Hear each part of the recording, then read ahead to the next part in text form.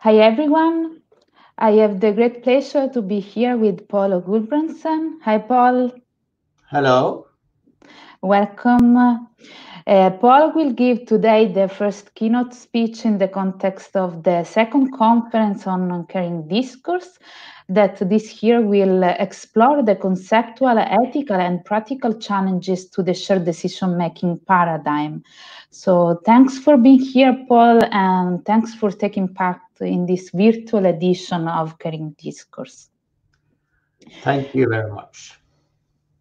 So, Pål Gulbrandsen is Professor of Health Services Research at the Institute of Clinical Medicine, University of Oslo and Akershus University Hospital. Pål is a specialist in public health and general practice. He published more than 100 original scientific papers, many of them also on communication issues. His interests span public health, physician-patient relation, medical ethics, and clinical communication.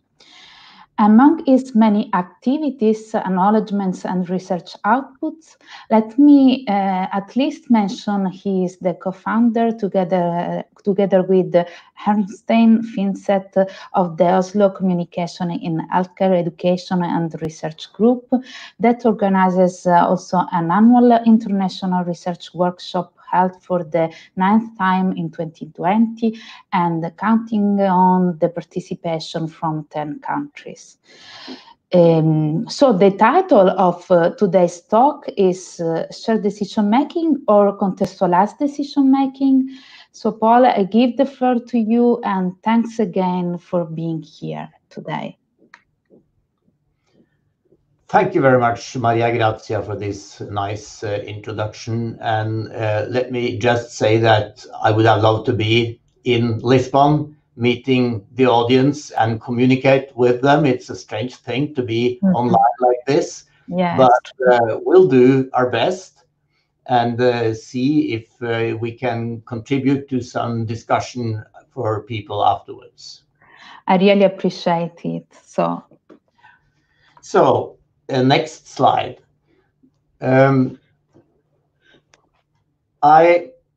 was invited, I think, to this conference because of an editorial that I wrote in Patient Education and Counseling last year with Jennifer Gerwing. Next, please.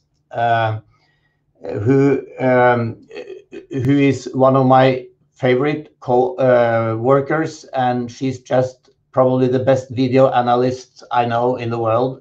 She's just fantastic, and she has taught me a lot. And we work and discuss together, even if she works in Canada most of the time. So I'd just like to thank her and promote her work. And I have been concerned about shared decision-making for a while. I mean, I'm definitely a proponent of it. But first of all, you basically don't see a lot of it around, particularly not in hospitals, but also not other places.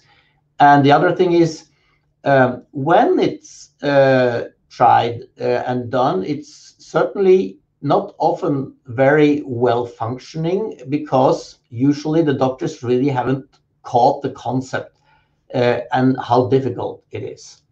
So I've been wondering about this term shared decision making, and I went to the roots to where it was found first in the literature, and that was in a paper by Veitch in the Hastings Center report way back in 1972.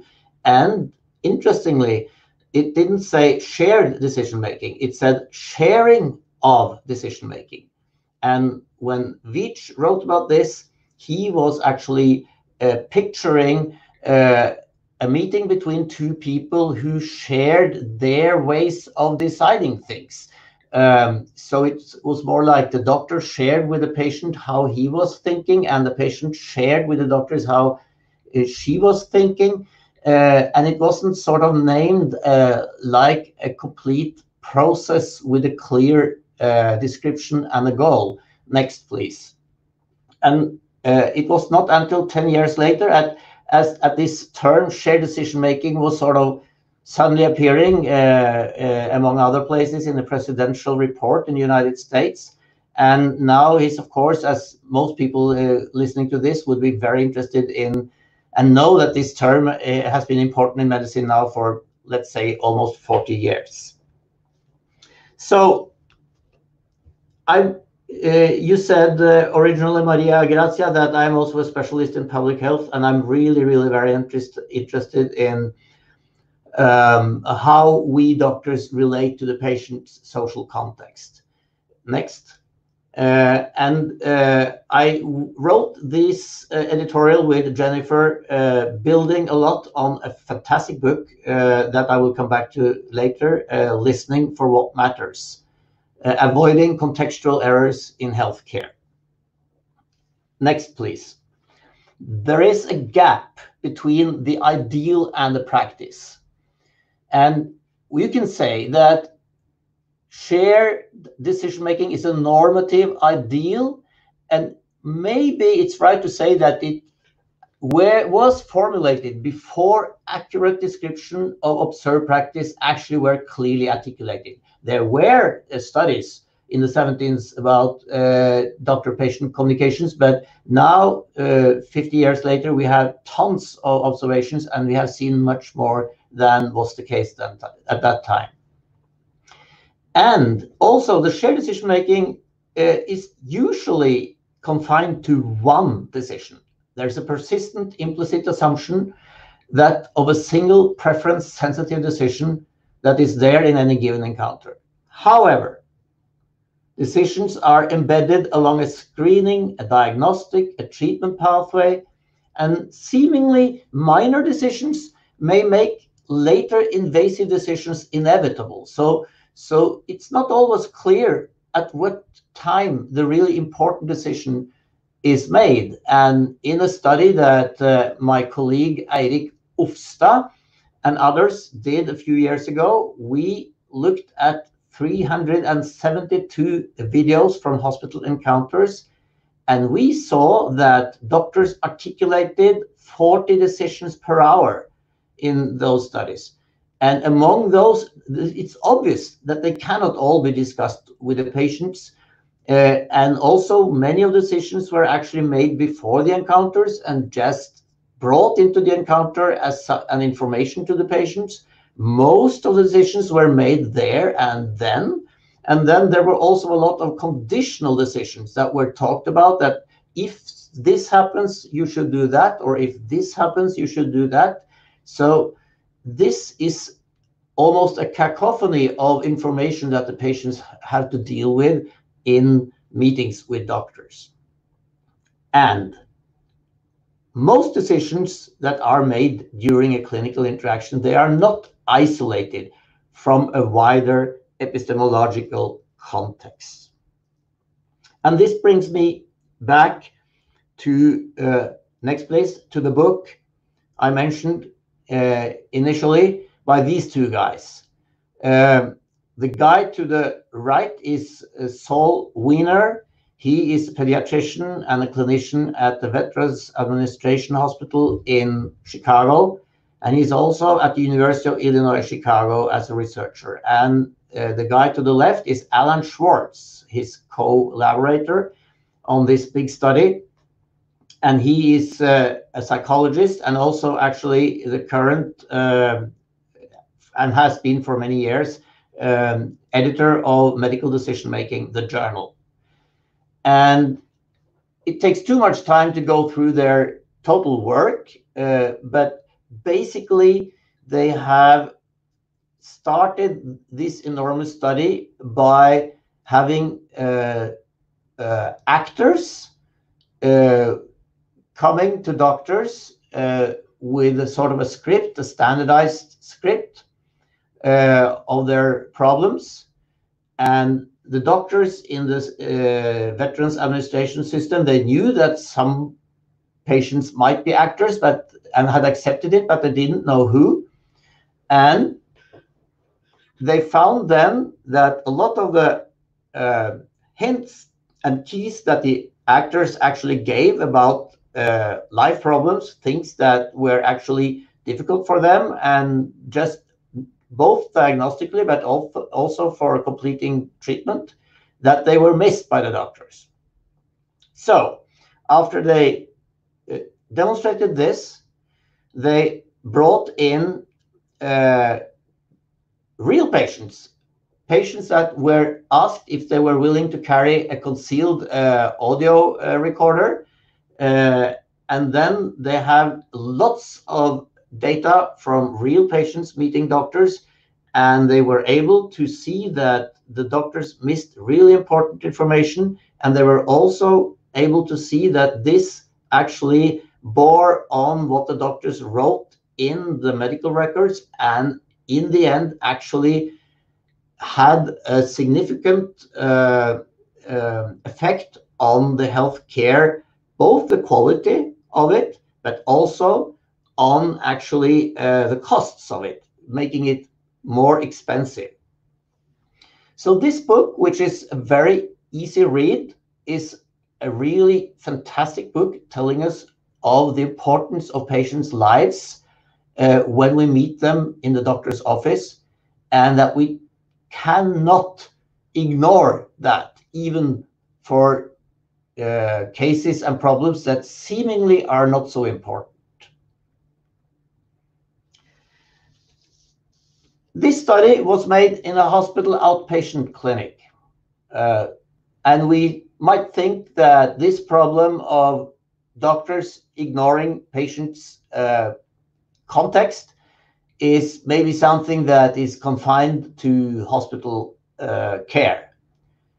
But that is actually not the case. I used to work as a general practitioner in the 80s and 90s. And when I did my PhD, I studied if the general practitioners actually knew their patients so well as they claimed they did, because that's sort of a mantra of general practice, that you know the patients well. And I had started in my practice to change my communication style because I felt I didn't really understand my patients always, and what they were actually the symptoms, and why they didn't complete the treatment. And then I found that when I changed my communication style, just somewhat, not really much, but listening more, talking less, I discovered that there were lots of patients I thought I knew well that I actually didn't know well. So that was why I started this study. Next, please. So in a big study with 1,400 patients and 90 general practitioners, we asked the patients in questionnaires about several life problems. And we didn't just ask them if they had these problems. We asked specifically if they said yes, or if they said uncertain. We asked specifically whether they thought this problem was affecting their health. Because if the patients felt that their problem was affecting their health, it was, in my view, actually interesting if the doctors knew about it. And we found in that study that at least 1/3 of the patients in general practice had psychosocial problems that they perceived as influencing their present health. 1/3.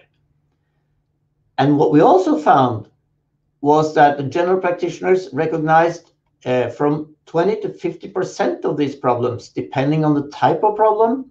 Like, for example, if the patients have been subject to violence or threats from people that they felt close to, the doctors would usually not know about it. Only 1/5 of the cases. While problems related to working life, which are less considered or connected to feeling, for example, of shame, the doctors knew about it much more often, up to almost 50%. But anyway, it's still another 50% with such problems that the doctors did not know about.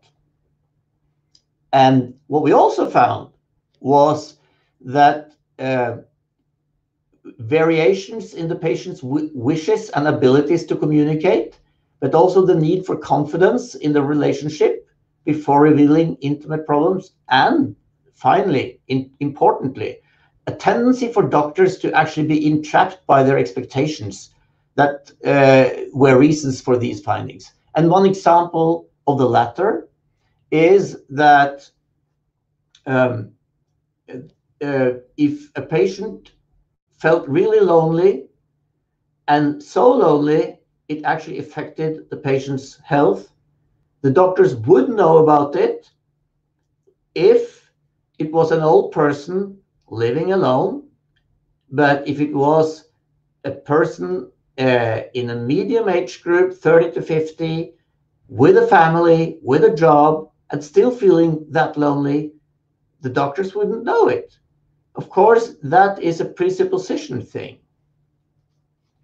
So basically, when we are trained in medicine, we are trained to find patterns of symptoms that can tell us what kind of disease they have or illness they have. But in that training, we have too much ignored that a patient is not just a body with symptoms. A patient is a complete whole, an integral body with a history and with a life.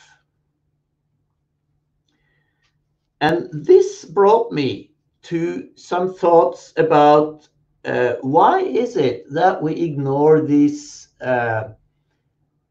thing of a patient, that they're actually a full human with an identity?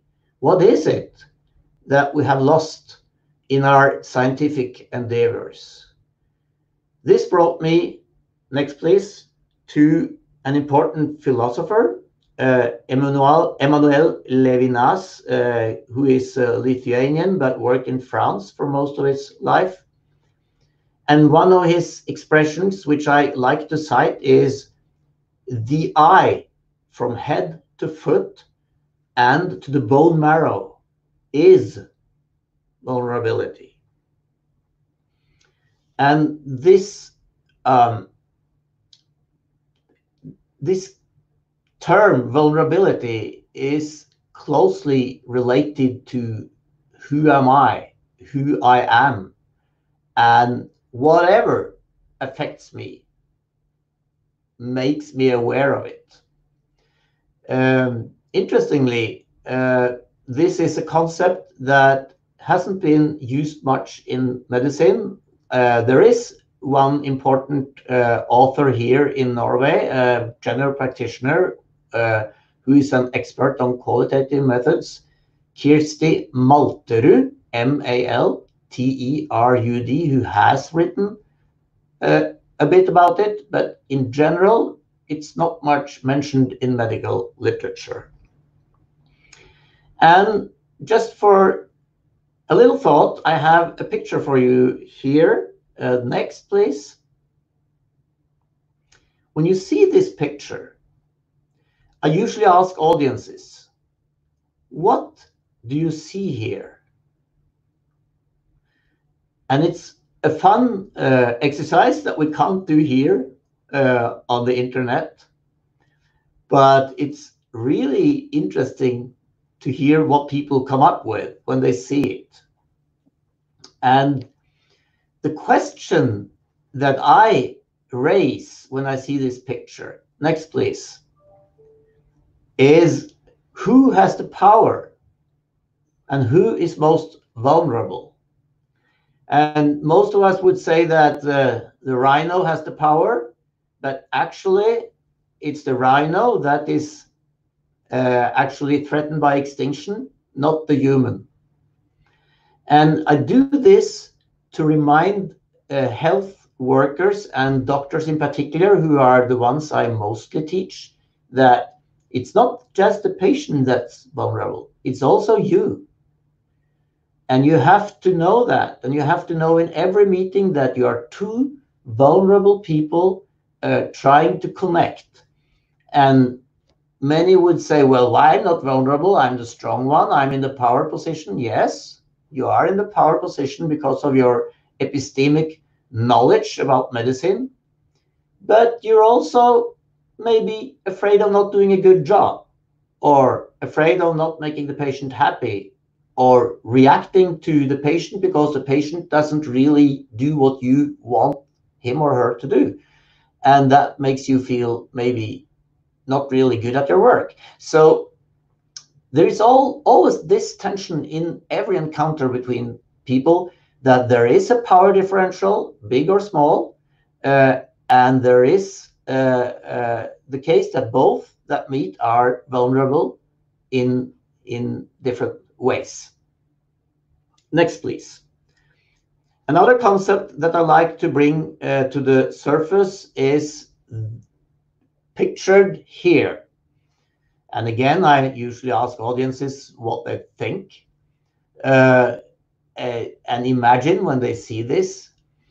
I was looking for a picture that could sort of visualize how I would feel if I had some sort of symptom and I had thought for it a while, and then I actually decided that I need someone to help me. I need to go to a doctor, and picture myself going out on this tier and see what's actually meeting me out there. So this is the problem of uncertainty. Next, please. Which is always present in medicine, that we never really can know exactly what will happen. And the uncertainty can be very, very threatening or not so threatening.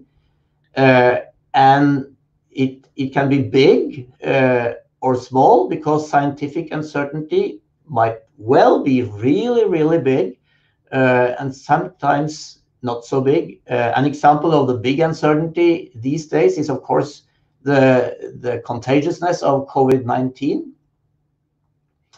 And I want to sort of reserve that term uncertainty for the cognitive part of life and the cognitive part of working in medicine. That we are actually not at any time sure how things will go. This is very different from the feeling that evokes. And we have a specific word in Norwegian that makes this easier to connect to uncertainty. Uncertainty is usikkerhet, and insecurity is utrygghet. So they both start with a U, and we don't have a specific English word that works perfect here. But I make this distinction between the cognitive uncertainty and the emotional reactions to uncertainty that we need to be aware of all the time. And an important task for a doctor is actually to be able to treat uncertainty with safety, so that people feel safe even in an uncertain situation. Next, please. Now here comes shared decision making in, and which sharing of decision making has moved towards a concept of shared decision making. And the concept of shared decision making has reached a strong focus on an invitation to discuss a case of uncertainty, presentation of options, elicitation of patient preferences, working towards a shared decision, with a strong emphasis on how to present scientific uncertainty in a comprehensible way, using decision aids. Now, this is an important step forward in works between doctors and patients. So I'm not against it. The challenge is that scientific uncertainty is often really, really complex. It's hard to grasp. Decision aids are fortunately helpful, but in this complexity, the emotional part tends to be forgotten, or at least put aside, because there is so much complexity to this process. And when we talk about the patient input here, it's mostly about their preferences. But preferences, that's some sort of opinion on how to do this or how to do that, but it's also something that's related to how this integral person that we meet feel about it. And I have lots of videos where doctors try to do shared decision making. They really want to do it, but because of the complexity of the issue of scientific uncertainty, it tends to become actually more or less a long lecture from the doctor, not really picking up how much the patient actually gets and how much the patient emotionally reacts. And adding to that problem is that in hospitals, and as you have seen earlier, maybe also in general practice quite often, the doctor doesn't really know the patient. Next, please. And without contextual insight, you cannot know how your patient deals with and responds to uncertainty. It's not just about preferences. So you have to really take an interest in the patient's life situation and often also life history. Next, please. So because of this thinking and these experiences we had with watching the videos we do have, we wrote up a paper with a lot of clever collaborators a few years ago, again in patient education and counseling, where we wrote about shared decision making as an existential journey. And we actually concluded that maybe shared decision making shouldn't just be done as sort of something, a duty, an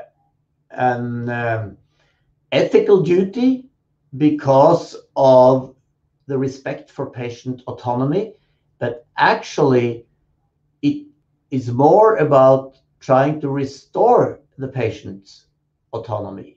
So if you look at the next slide that appears in this paper, we have made a very important distinction, I think, between autonomy as a legal right, which is always, it's sort of a 1-0 thing. Either you are autonomous or you are not. You are not if you're not an adult. You're not if you have lost it because of illness, either psychiatric illness or dementia. But mostly you do have an autonomy as a legal right. But we want to make the point that it's also a capacity. So you're just not always completely autonomous.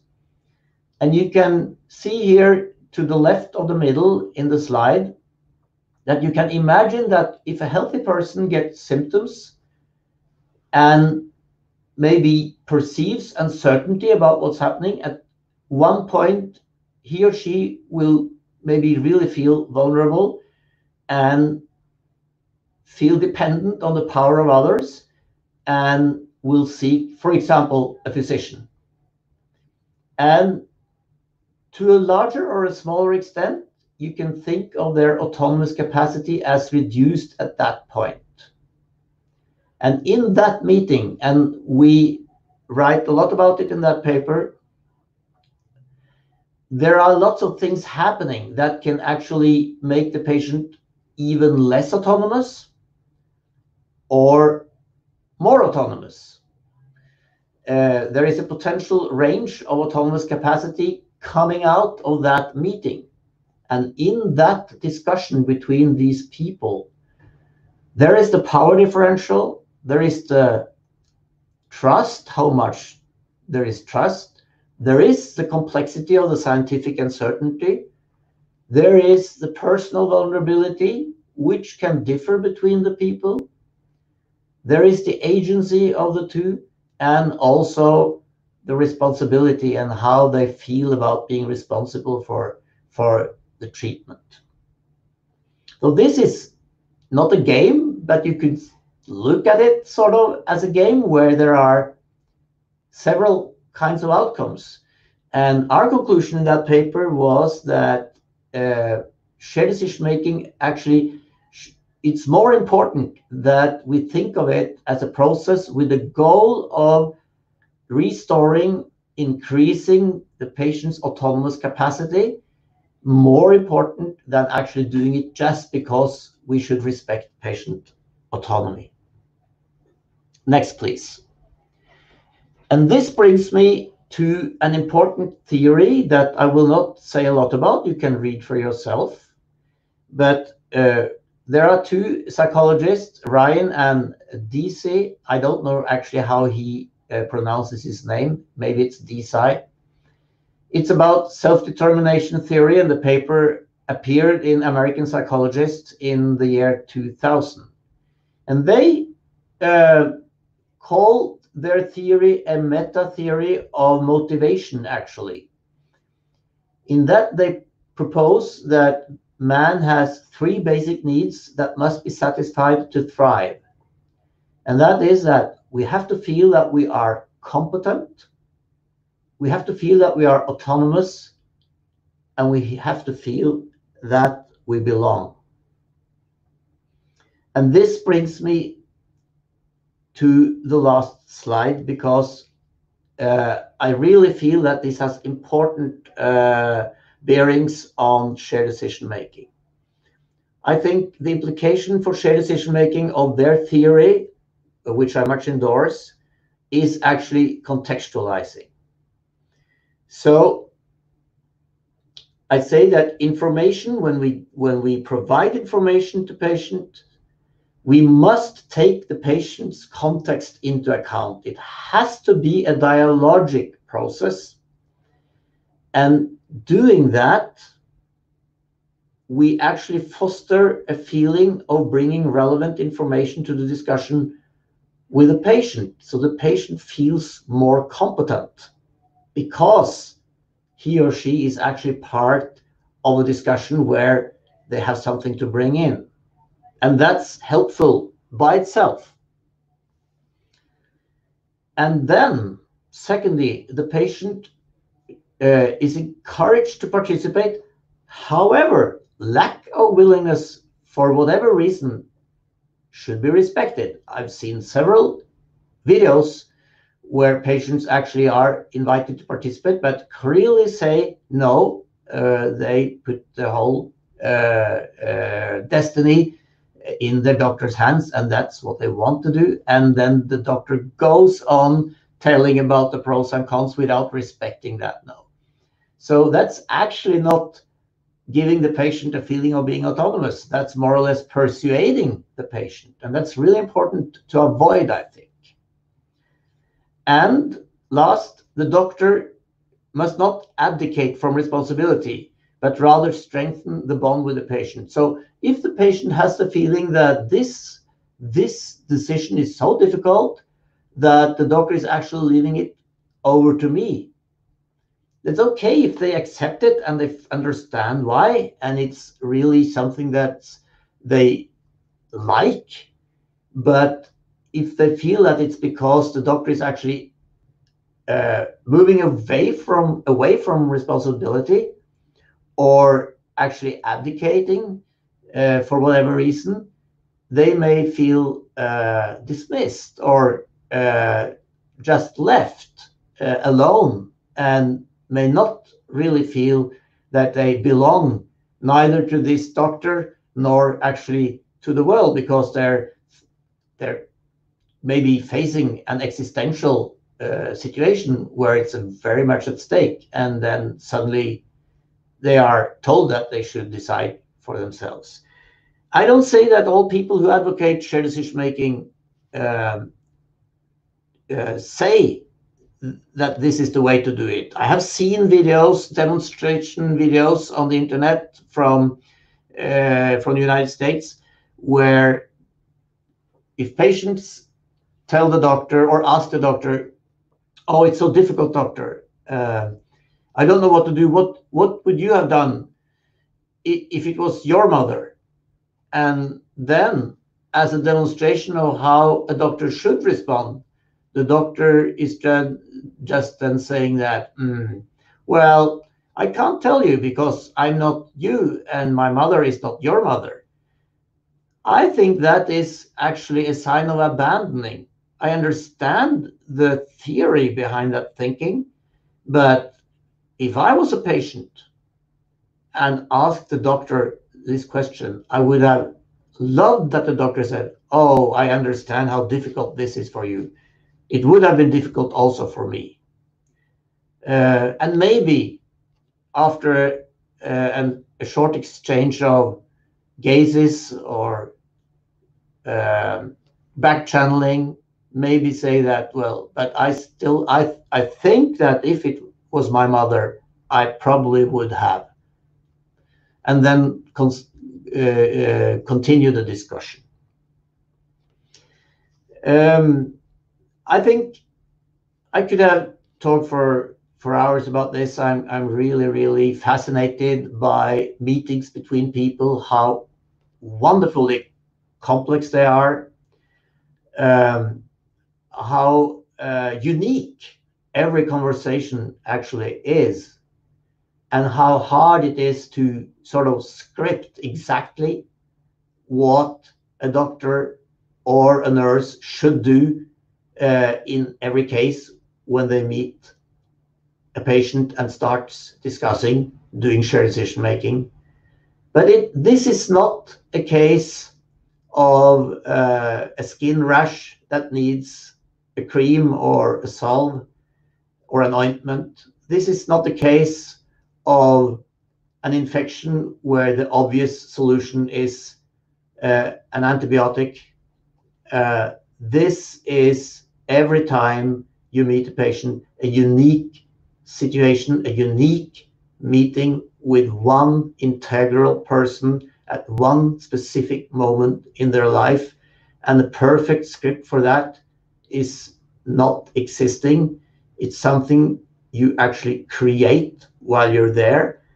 And if you do that, of course, you have sort of a pattern or an instruction about how to do it, but you actually have to really be curious about this person right now.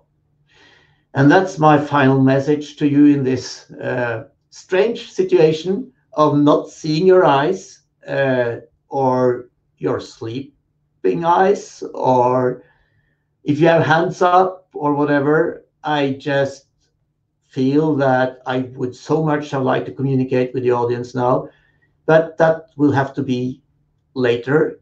Thank you very much.